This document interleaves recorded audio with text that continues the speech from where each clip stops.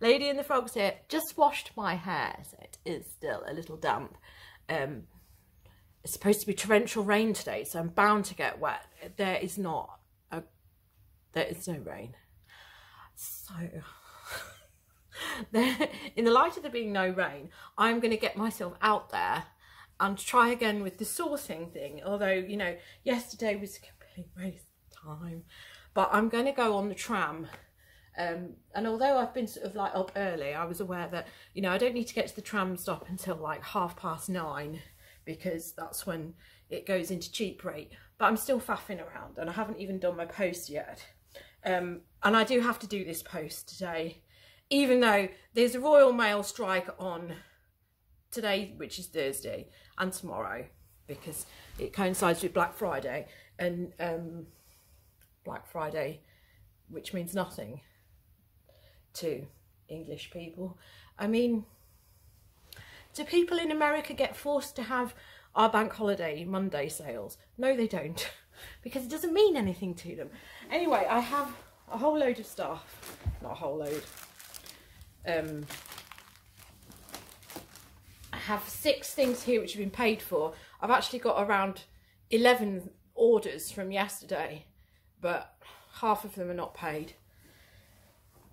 Just, what is the point? I've been accepting really reasonable offers, and accepting reasonable offers means that you're doing business with an idiot. Right, so this, I've been back and forth with this person for ages, and I think they actually sent me this offer ages ago. So the first thing that they offered me was £10 for this jacket, which is a reversible jacket. It is actually All Saints, which you can see inside the pocket there. But because it's reversible, it's all sort of hidden.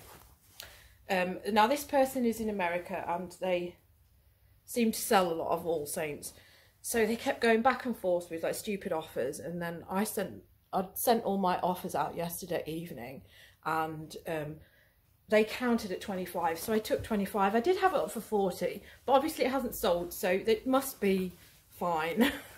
I mean, it is what it is. So that's gone for 25, and then this is going to Canada. I knew I'd sell this fast. I don't know what it is about this specific set. So this is going to hold me up. I don't think I'm going to be at the tram stop until after 10, the rate I'm going, because I've now got to bust all that up, and it's Technics and it's a pain in the arse. So that's going to Canada, and that was 22. Yeah, some of these Technics, they just really surprise me. I have another Lego set here. This has gone for £12.99. This had like 20 watches. So last night I just knocked up another one of these. So I may well reuse some of the photos, but then I might not, because there's always differences in the fading of it.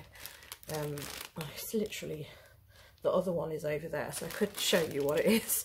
It's a space set, and it's just like a sort of like towing thing. The Sirens of Manchester. This I've had for ages. Really nice colour, and it's new with tags, but literally I've had loads of watches on it and never any sales. Obviously, otherwise it wouldn't still be here. So it's like one of these, you know, slip dress type things, but it is quite long. Yeah, so Topshop, how much did I accept for that? This was an offer and I accepted 15. I think that's the thing, is that sometimes you're asking too much for things, aren't you? Can't even remember how much this sold for. Another dress. This time it's sea salt. Sea salt prices have gone downhill. I think I've only got 20 for that, is what it is. And then these, which I will not pick up again, a pair of jeans, Topshop mum jeans. Those have gone for 15. That's the one. £15. So, even though there is strike action with Royal Mail, and the last time there was strike action with Royal Mail, eBay did allow for it on the dispatch time, because I have a one-day dispatch, and they allowed for it because I was like, oh great, I don't technically have to dispatch anything until the Monday because it was like on a Friday or something like that. But this time they haven't done anything. They know full well that there's strike action because they're still trying to push their partner, because obviously they're in bed with every, which I just think is a bit disgusting, really. I don't think anybody should be in bed with every, but they're always trying to like make you use their services, and I just don't think it's right that they're always trying to railroad you into using every, because it's, you know, there's a lot of people on Instagram who are moaning about the stuff which they send with the other carriers, and generally Royal Mail, when they have strike action, they do try really hard to pull their finger out after the strike day has finished. So I've got no issues with sending it. Obviously I've got 2 airmails, so I need to get the airmail numbers. So instead of me being able to walk directly to the tram stop, which is over there, which is a horrible tram stop anyway, I'm going to go to my usual post office because they are literally a street away from their sorting office. So I think they're still getting regular collections even on strike days, because I think they're quite kind with each other, and whoever is still working seems to just go and get their stuff. Because then even on the strike days, they've never been like falling over bags and bags of mail. So I'm 100% going to be putting it over there, not at any of these other places. And then I'm going to go on the tram. I'm going to try and go to 2 areas, although it's getting late now, so I'm not helping myself. But that's what I'm intending to do, and hopefully I'm probably on the way back going to try and drop in at that place where I didn't get the other Lemony Snicket books, because now, having realised it, I needed book number 5 and probably a book number 12, because I've got enough to do another 2 sets if I get book 10, 8 and 5. And, you know, regardless of the fact that it's £2, I could just spend that £2 and then I can get it listed, and if I put it on for a decent price, it's looking like now you can only get about, I've had mine on for 35 with free postage, but I've put my price down to 30 because I just think the arse has fallen out of that box set. So that's what I've done, in the hope that I'll get it sold quicker, and just trying to bust my setup so that it's flat. I hate opening these self-seal bags because I always feel like I'm going to lose a load of pieces. Oh, right, what's going on here? You'd think I would know exactly what this is, since I only built it again last night. I know it sounds like a bit daft, and I probably could reuse this. However, because there's always different fading on the parts, I tend to always photograph everything as it comes. Sometimes I have reused photos, but then I always take a picture of the minifigure. You see, I'm loath to use the pictures for this one because that's really faded, and the pieces that I've put out for the next one are not faded. There's still Lego everywhere, but I feel that I do need to get out there and do some sourcing, because I've become lazy about sourcing. So I'm going to pack all this up and get cracking.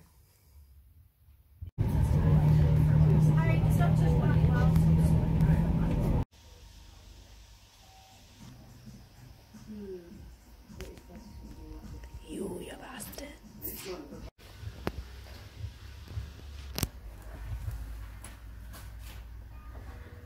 Unfortunately, nothing to write home about.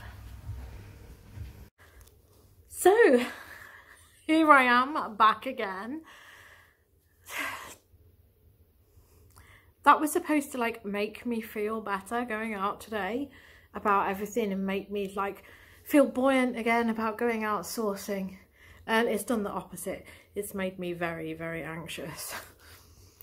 I have literally come back. Well, I've got no clothing, even though I've been through all the clothing rails. I've been to 2 areas. I got on the tram and I went to one area. That place had 9 charity shops. And then I went to another area which has 7 charity shops. The first area is like one of the lesser areas. We were actually talking about it the other day, because me and my husband were like saying, well, you know, if we sold this place, because the prices, the value of these flats have gone up. I said, if we were to sell this place and then go and move somewhere else, would you want to? And we were like, well, no, because then we'd end up having to live such and such. But it's one of those areas where everybody looks like really depressed and like they've got health problems, and you know, it's a really lowbrow area really. But you wouldn't know that going around the charity shops because the prices have sailed up. And then the other place is an affluent area, and the one place that I always used to get a really good amount of stuff from was Sue Ryder. And you know things are bad when you go into a place and suddenly all the wooden coat hangers have appeared. Everything's hanging on a wooden coat hanger. All the plastic mismatched ones have gone, been relegated. And all the prices have gone up. Literally everything is priced as much as you would get on eBay, if not, you know, if you'd probably end up making a loss if you sold it on eBay, because you probably couldn't sell it for that. So people will not be shopping in charity shops very soon. They'll be shopping on eBay, because literally the prices that they think that they can get are ridiculous. Anyway, the only positives that I have are these flipping books.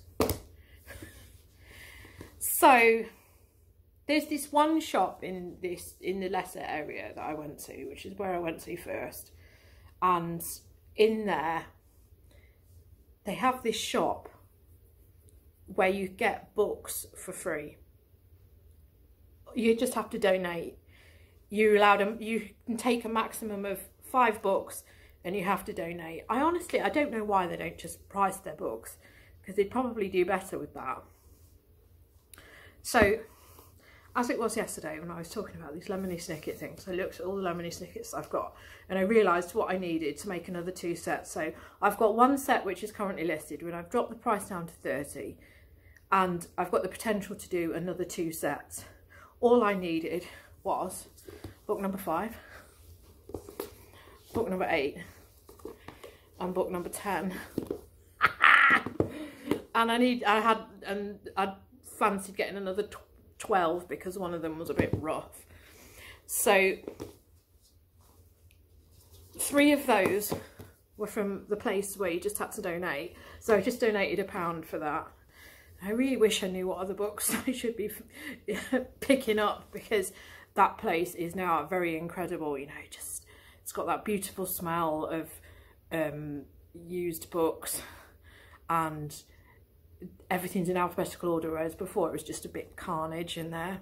And then on the way back from the other place, I dropped into the place that I went to yesterday, because I realised it was number book 5 that I needed, and I did need to get that 12. So I went back and got them, you know, for the exorbitant price of £2. But for the way I see it is, that gets me another 2 of those book sets, so I can get them listed. So yeah, so I've paid like £5 for all that, but you know, it gets something out of the way which has been, you know, in the way for a long time. I'm sorry, Siobhan, I'm going to have to move you. And then the rest of it, it was just so disheartening, and I was just trawling around everything. And the last place that I went to, there was a jumper by Cheska and a dress by Cheska, but on looking carefully at them, they both had holes in them. And I was just like, I can't pay £7 for something which has got a hole in it. I just can't do it. The dress also had a belt missing, so I was just like, no, I'm not going to do this to myself. You know, I mean, maybe if I was just a bit more prissy and I was like willing to like pay £5 for River Island. What am I saying? The River Island stuff was new with tags and it was 12. The next stuff that they had, that was at £10. It was all just ridiculous. Have you got your belly out, mate? So there's only one thing that I've come back with, and it's an unchecked jigsaw, which I'm not really like absolutely thrilled to get.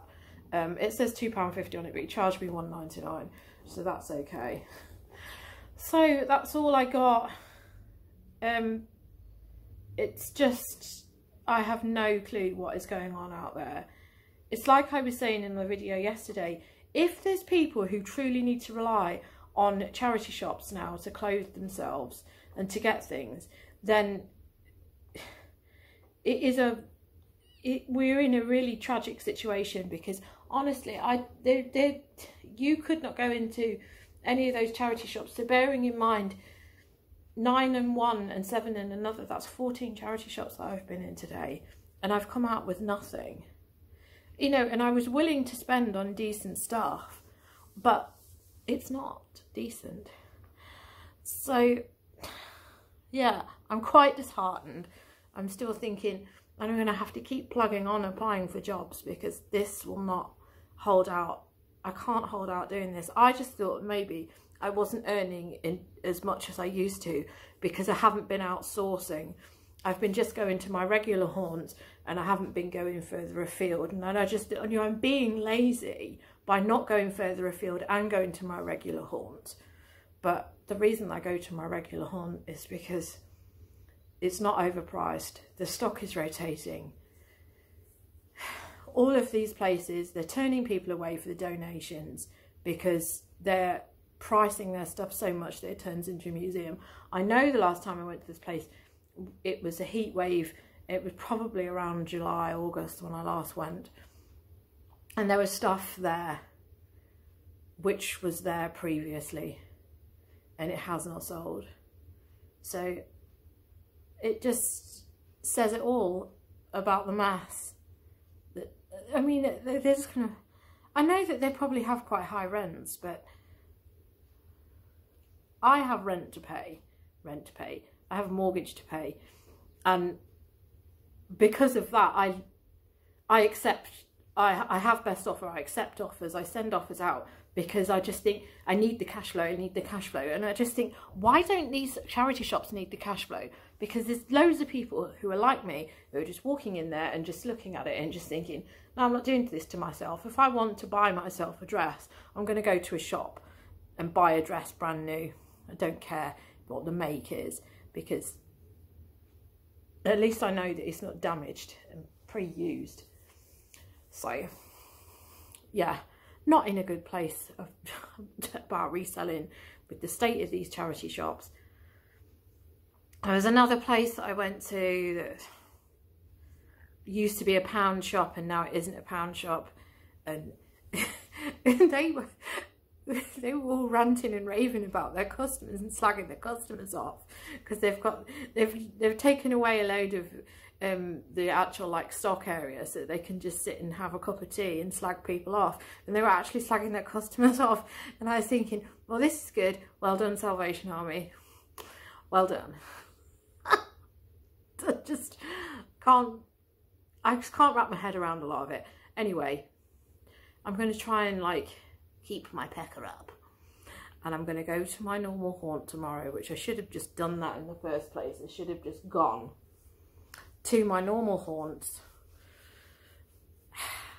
I just wanted to spread my wings a bit. It didn't work. Now I've got to do a jigsaw. Anyway, I'm going to crack on with the rest of my, you know, the rest of my reselling business, which is just Lego. I mean, thank goodness for Lego. There was a job lot of Lego in the Sue Rider that I was in, which you saw. But I opened that box up and I had a look through it, and it was all like half mega blocks, mostly modern, had some vintage bits in there, but it just wasn't worth it, and I would have had to carry it. You know, which if it would have been vintage, I would have carried it. There was another area which I could have gone to, but I was just feeling so disheartened after going in 14 charity shops and coming back with a jigsaw and a couple of books, that I just thought, no, I can't. This is not happening now. It was pouring with rain at that point as well, and I just thought, I've got to go to a certain tram stop, which was on my route, but then I've got to walk a mile and then a mile back, and even this area, which is it is a really shitty area there, where you get people are drunk at like 10 AM in this area. It's that rough. But because they have a mural of Marcus Rashford in the area now, for some reason they've become a bit prissy and they've all put their prices up. So sometimes I just think, do I want to walk over there? No, I don't. And again, I don't think Marcus Rashford would be approving of charity shops booting up their price because they think that his mural makes it a bougie area. Anyway, that's my rant, and I think I'm entitled to have a rant because this is stupid. When you're going out there and you're willing to like spend the money, but you want to find the stuff, it's just ridiculous. I'm not paying £10 for Next. If I want to go and pick up Next, I'm going to go over to Salford Quays and I'm going to go to the Next clearance and probably find some really nice new with tags, fat face and other things. Anyway, another day, another disappointment. So I'll be back again tomorrow, and hopefully tomorrow it will be a haul. You know, and when I say haul, it's not just going to be like, here's what I picked up today, having visited 14 charity shops, one jigsaw. Right, I thank you for watching. I'm sorry that it's always like this. I'm sorry that you're watching this and you don't know how sorry I am. I'm just... And why does my camera keep moving? I told you this was a portal. Right. I'll be back again. Let's going to see what episode 3 of Sourcing in Manchester brings tomorrow. So, it's goodbye from me. Goodbye from Shivion, or Sibiohan, as Simon likes to call him. And goodbye from Sean. And goodbye from me, Linda, the Lady in the Fox. I'll be back again soon. Thank you for watching. Goodbye.